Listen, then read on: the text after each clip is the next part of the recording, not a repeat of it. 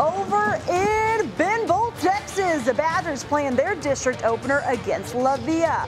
Noah Pettit sets the tone with a boom. He breaks outside, pancakes a defender, and takes the rock 32 yards. He is very tough to stop before he's brought down.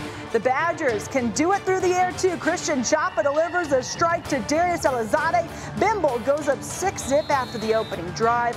Strong answer from La Villa as quarterback Isaiah Felix takes it himself, rushing this one in from 15 yards out to take a 7-6 lead. And wow, what a game! La Villa defeats Benbolt 29-26.